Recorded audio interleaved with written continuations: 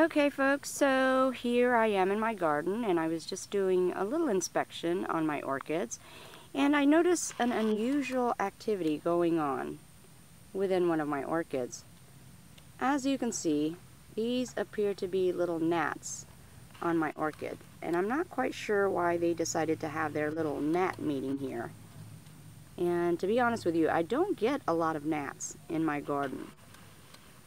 And for some reason this morning, yeah, they've congregated right here on my orchid plant.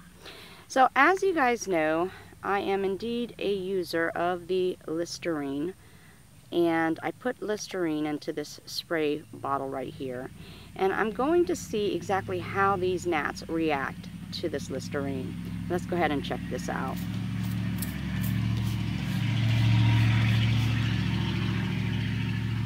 So I've sprayed it down. As you see, the gnats don't too much care for the Listerine. And yeah, they've all left the building. Now, I don't exactly know if the gnats or whatever insects were on this orchid is actually going to die, because of course they flew away. But again, as you can see, they don't like the Listerine at all. So at least you'll know that they're not going to come on your orchids if you've sprayed them down with Listerine. So again, yes, the Listerine has proven strong, and indeed, those insects, your commonly known insects, do not like this Listerine. Highly recommended, folks, and it's a common household item. So indeed, it's easy to get to. You can go to any pharmaceutical or your local grocery store. And of course, I use the gold variety, only the gold variety. The colored variety, the blue and the greens, actually have a chemical that the orchids don't actually like. So again, the gold variety. But again, tried, tested, and approved. You no longer see any gnats on this orchid. And as you can see, they have not come back at all. Okay folks, so I take that back. I was actually capable of dousing these two gnats that were really into a romantic escapade, and it's not so romantic anymore because they are indeed dying. This one is already dead. This one right here is trying to escape its fate, but as you can see, it's really just a matter of time. And this right here is the second gnat, and as you can see, it's trying with all of its might to get all of that Listerine off of it. Unsuccessful, of course. And indeed, as you can see here, it's only a matter of time. This gnat and its lover did not have a happy ending. Okay folks, so since we've seen the action that this had on the actual gnats, we're going to test this out on these ants that are currently living in this branch of my tree here. Okay folks, so I'm going to go ahead and spray this down right here. Give them a good spray. And let's see how they react to the Listerine. Okay, so we're taking a look. I think these are two ants right here. And they were sprayed down pretty well with this Listerine. And as you can see here, folks, they are definitely feeling the effects of the Listerine. And these are some pretty hardy ants. These are the stinging ants. I mean, they move much like wasps, but they don't have any wings. But when they bite you, I don't actually know if they bite or they sting, because it actually feels like a sting. And as you can see here, folks, they are not doing so well. And actually, the one that is not moving right here, I actually think it is a goner, folks.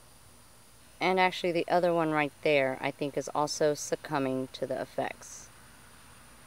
So indeed, the Listerine has been proven worthy again. And look, see here, folks, it appears that they all ran for cover. As bold and brave as they were coming out, as if they were going to do something, and now they are gone. Oh, and look, folks, I did find two ants that did try to run for cover. As you can see here, they're huddled together. And they did try to run for cover, but as you can see, they didn't run very far. Yes, the Listerine also did the job for these type of ants right here. I don't know exactly what those squirmy, wormy, thingamajigamy bops right there are. But, you know, I don't like them in the roots of my orchid. So we indeed are gonna spray them down with the gold-colored Listerine. Start the spraying. And that Listerine is something else. I mean, it's very potent. So indeed, as you can see, the uncomfortableness of these whatever thingamajigamy bops these are. I think they're slugs. Yeah, it doesn't feel too good to them.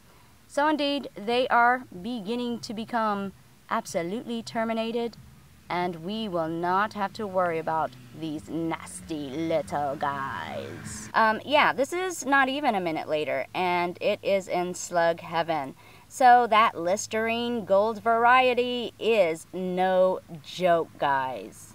Okay, now I must forewarn you, this is not for the weak and faint-hearted right here.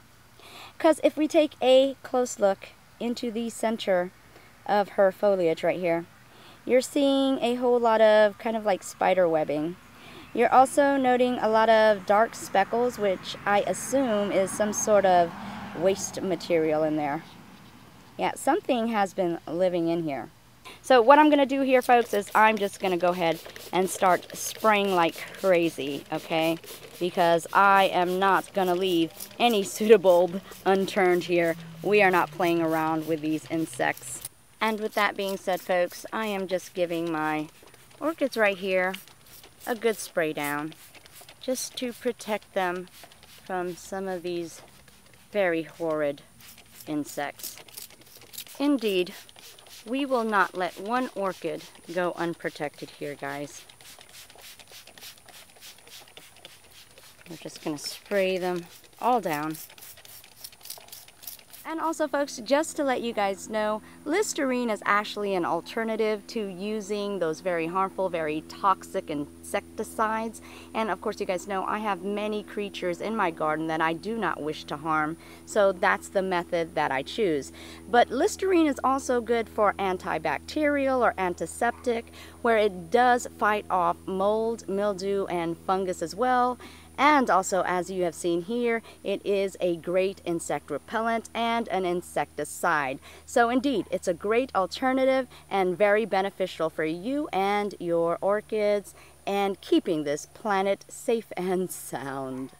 And the Listerine at full strength is good for fighting off snails, slugs, gnats, mealybugs, spider mites, and a whole slew of other pesky critters in your garden. And yet is still safe enough for your other critters in your garden that you want to keep safe and sound and still protect.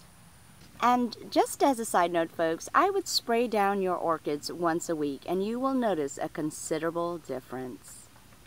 And with that being said, folks, happy orchid protecting. And folks, thank you so much for tuning in to yet another orchid adventure with me, Maria Young. And definitely stay tuned for more.